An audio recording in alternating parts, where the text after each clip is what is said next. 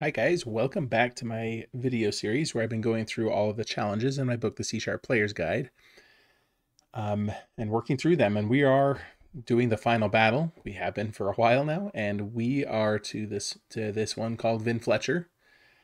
And we're going to finally give the heroes a second character. It's just been the true programmer the whole time, and we're going to give this guy somebody else. Now, mostly this is just building a new character type, and it's a new a bunch of things that we've already built into the system. The one new gameplay mechanic that hasn't existed is this ability, like a probability of success that an attack might miss. And yeah, so we are going to have to add that in, but we're gonna the rest of this should be pretty easy. That's the main, that's the meat of this challenge, I think.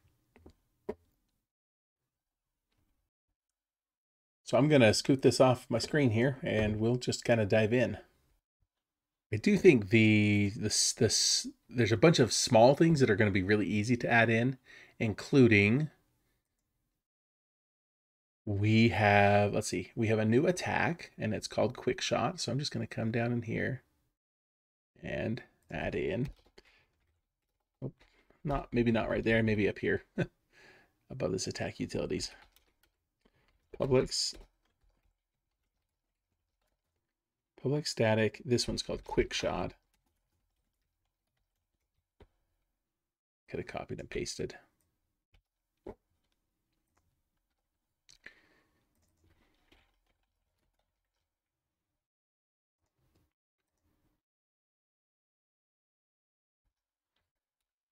Class not static.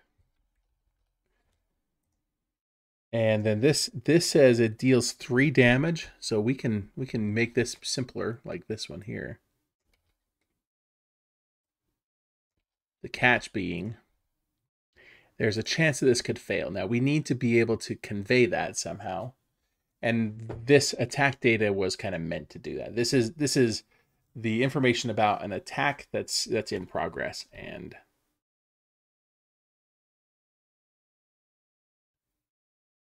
we could do this in a couple of ways. One, we could say, get a random,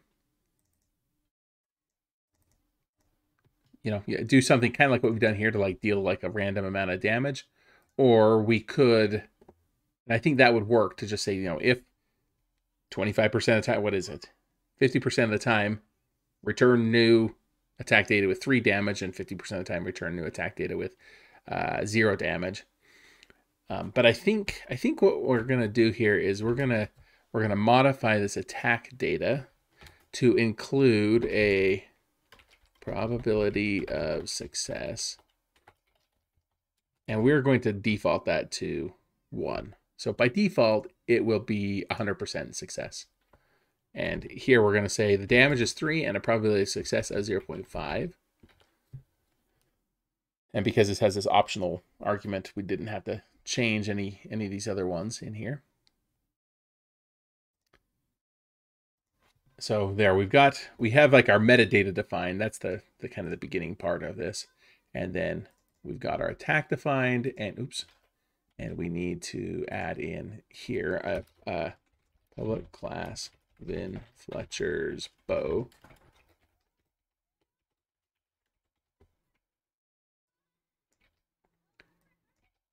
And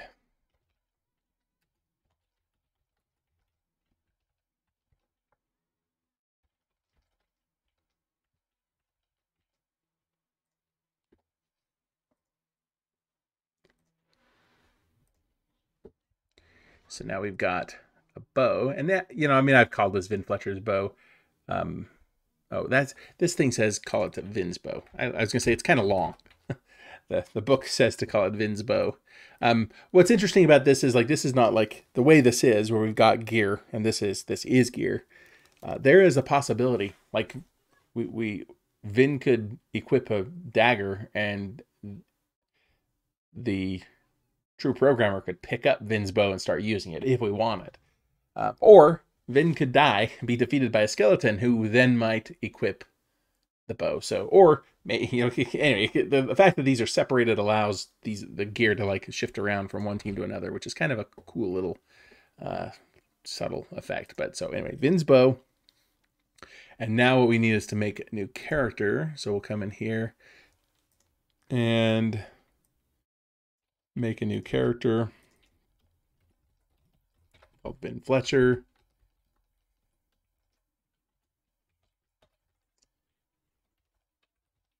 With a new standard attack that's a new punch. So Vin's standard attack is punch. Now, if you didn't do the gear one, then you would want this to be quick shot.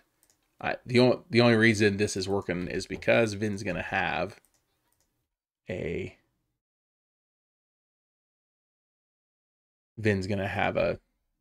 bow as the equipment right from the very beginning.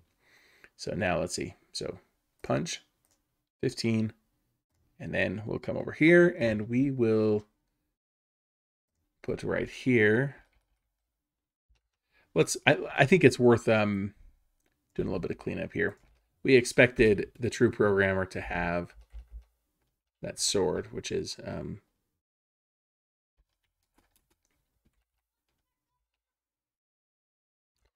I'm gonna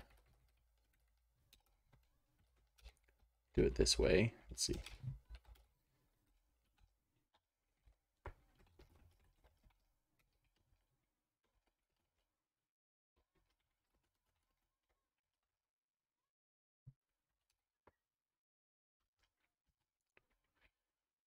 Something like that.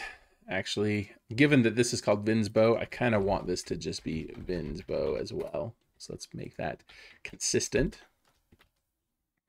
And now we've got the true programmer and we've got Vin Fletcher with the gear like that. And so I'm pretty happy with that. In terms of like setting up the game and all the objects, I think everything is good. I think the only thing we haven't accounted for is the fact that this might fail half the time. And like I said, we could have just done that over in that quick shot attack. We could have just, instead of doing what we did here, this probability of success, we could have just said, you know, something like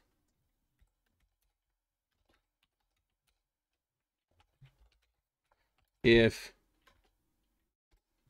new random dot next is less than 0.5, return. So if it's 50-50. So if it's less than 0.5, which is a 50% chance, then return new attack data 3, else. Actually, we can leave that off because if it's true, then it'll go that way, and everything else will come down this way. So we can just say return new attack data 0, and we can say console.writeLine. Then, you know, miss. And then that. So I kind of like that I think is a fine way to do it, other than it's kind of nice that none of these other things have themselves been interacting with the console window. And that's, we've been pretty heavily intermixing console stuff in other elements of the game. It does limit us if we decided we wanted to change away from the console, you know, from a console-based thing to something, you know, I don't know if we want to use a web thing or like a WPF or Maui or any of the other like app models. We want to put this into Unity or something like that. Like there's a lot of things we could do with this that we're not doing right now. If we did decide we wanted to have a different like representation in like a different UI besides the console window, all these console whatever scattered about is not ideal. Just because we have to extract them all somehow and be able to like make that work with a different thing. And that would not be a trivial change. But one thing we can do here is we can do the path that I was going down before I went on this little diversion here. And we'll include that here. And now at least a little bit more, a little bit more. Hopefully I don't run out of undos.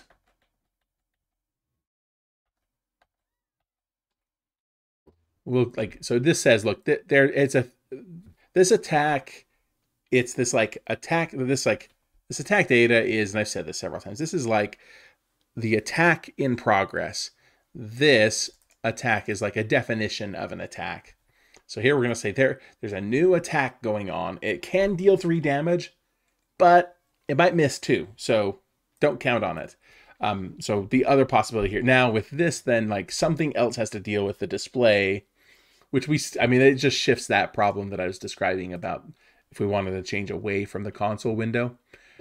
It shifts away from that, but and makes the attack action have to deal with it, which is already doing a whole lot of console, like it's already doing a lot of this stuff. So what we can do here though now is we can say, so in this case now we're just resolving that here. If attack data, let's see, if, you know, I'm going to just throw this in here now, dot next double. I might have typed in next before. Next will give you an integer. Next double will give you, this is the one I meant to use a moment ago. If new random dot next double is less than attack data dot probability of success, which that can never be, this will never be 1. This will always be, it'll be 0 to whatever the smallest, the largest number less than 1 that the computer can represent, but it will never be 1. But if we really want to be safe, we can say less than or equal. That shouldn't make a huge difference here, but so if a random number is less than the probability of success, then deal the damage. Though I do wonder about private static random. Let's make that read only. That equals new random. So rather than making a new random object every time, which shouldn't be that big of a deal, but why make objects when you don't need one? So yeah, so if it's less than the probability of success, then we want to deal the damage. Otherwise, we want to do, well, otherwise we say console.writeLine and then do something like character.name missed, something like that.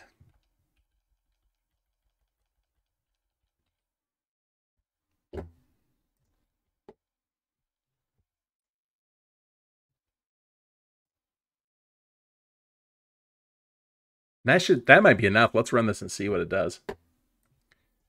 I definitely want to control the human side. Let's see. So it starts off, Tog has the sword. That's what we expect. Vin Fletcher has Vin's bow. That's what we expect. Use sword to slash. And now we're going to use quick shot. Use Vin's bow to quick shot. I made a choice about how to display that. The way that's written, use Vin's bow to quick shot. It doesn't. It's dumb. I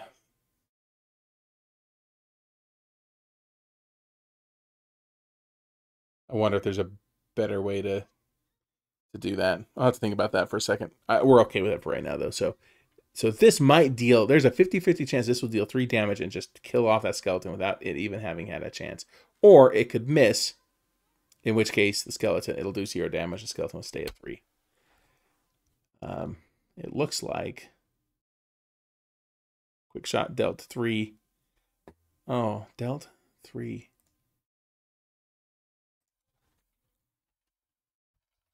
Let's throw that in there. I dealt 3 damage. I didn't read that closely enough before, but I also, while we're in here, console color dark red. Like, let's make it stand out a little bit, and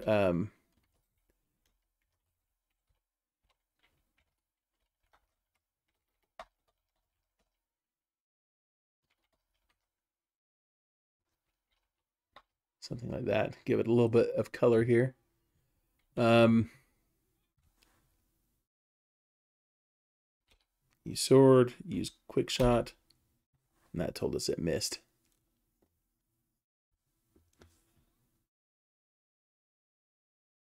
So the interesting thing about this now is that because that bow can deal, you know, it may, or like, it's not a guaranteed thing. If it hits, it's gonna deliver a certain amount of damage.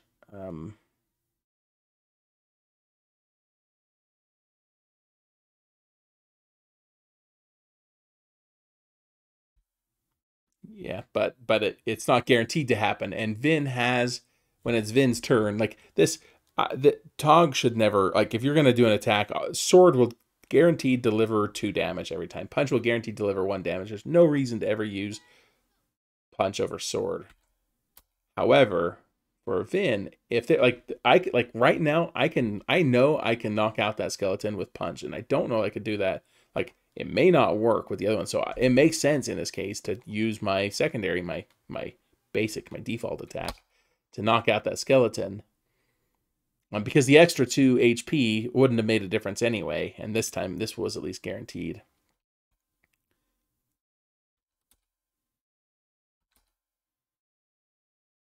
That must have been a miss. Yep. Again, once again, I might as well punch.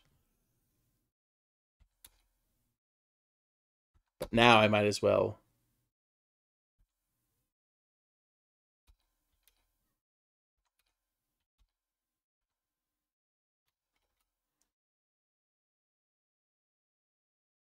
I'm surprised this guy's already almost dead. He should use a potion. It. I said he. It. This is very definitely an it. So again, I got Vin can just come in and cup a hand punch.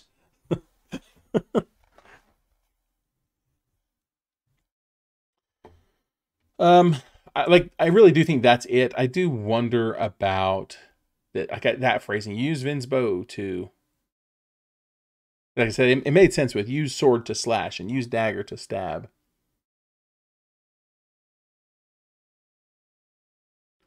And I mean, maybe it's just a matter of something like, let's see, where is that console player?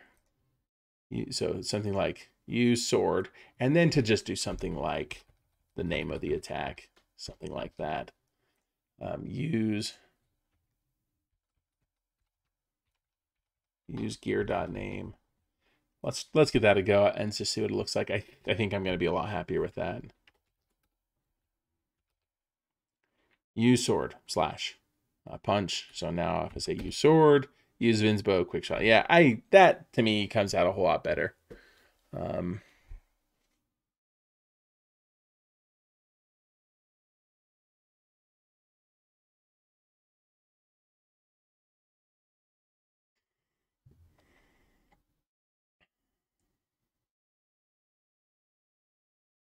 Yeah. So I think I'm happy with where this is at. This felt a lot smaller than. Yeah, I mean it is. It's 200 XP. Yeah, it felt. I don't know. This felt a whole lot smaller than the gear one we did a little while back. But I think that's it for this one, and I think we've got it. I think it's there. So now we have attacks. We built it. That's the main thing. Is we built in. We have now added in the ability for attacks that have a probability of success. They don't always succeed. So now it's really easy now with the infrastructure in place to build any sort of attack that has that probability of success. Whether that's like, I mean, imagine having something that has that it'll deal 15 damage, but it has a 5% chance of success. Like, there may be a place where you're desperate. It's not likely to work, but let's just deal a whole bunch of damage and just hope. You know, a Hail Mary kind of thing. 50% has always felt a little low. Like, I feel like this Vin Fletcher character should be better than 50%. But I mean, like I said, it's a gameplay mechanic, and for him to miss half the time, it means that his expected damage is going to be not 3 and not 0, but 1.5, right in the middle, because it's 50-50.